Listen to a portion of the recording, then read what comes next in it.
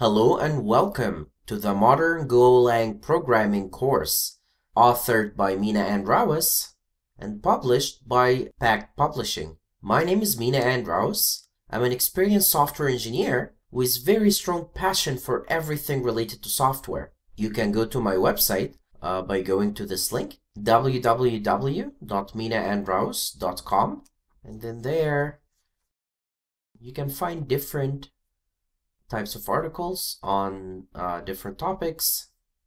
And a lot of them will be focused on Go. You can also find my GitHub account here. So everything on my GitHub account is open source. I can find a bunch of different Go projects that you can use for code samples in your projects. Perfect. So now that I introduced myself, it's time to talk about our course. So in this video, we will go through a course overview where we talk about what this course is about, how it can benefit you, as well as a project that we'll be building throughout the course.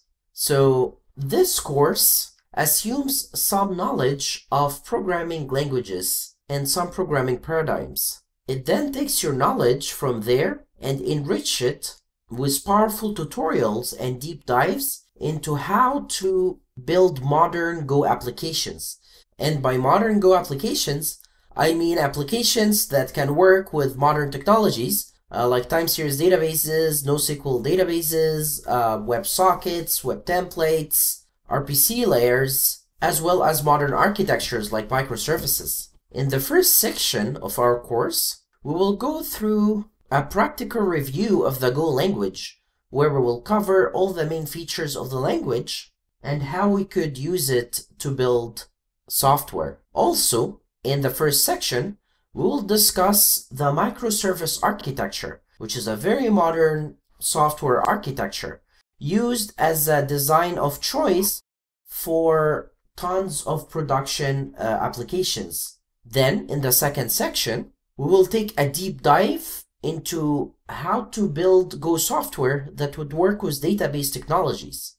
We will be covering plenty of database engines in that section. We'll cover NoSQL databases like MongoDB. We'll cover SQL databases like MySQL and SQLite, as well as PostgreSQL. And we will cover ORM layers, an ORM layer, to be more specific, that works well in the Go language. And we'll even cover time series databases like InfluxDB. By the end of this section, you will have enough knowledge to build persistent layers for your software application, capable of interfacing with a diverse selection of database technologies. Then in section 3, we'll discuss serialization and RPC. So section 3 will focus on the protocol buffers technology, which is a modern as well as a widely popular technology for serialization in modern microservices.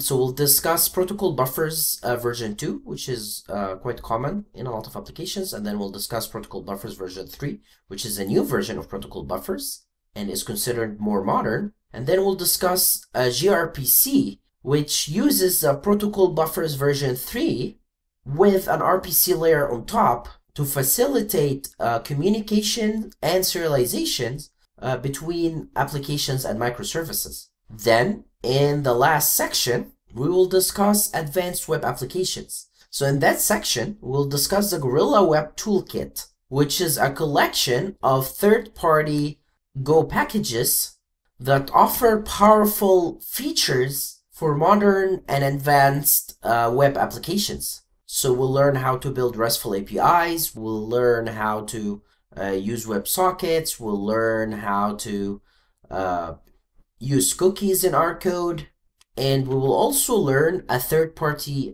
package to use for web templates. By the end of the fourth section, you will have sufficient knowledge to build sophisticated web applications using third-party tools in the Go language. Throughout the course, we will build the Dino portal, which is basically a software application that serves a fictional zoo that hosts prehistoric animals. So let's assume like in Jurassic Park, someone succeeded in getting dinosaurs to live again. And then for us, our task will be to build the software system that will act as an employee portal for people who work in that zoo. So here is how our Dino portal would look like. So this would be our main page. In here we have a welcome message. We use cookies to identify the user, as well as a web template to write the message with the username in it in the main page. Then if I go to Matrix, we see here the magic of WebSockets, where we can see real-time data getting updated right there in our web session.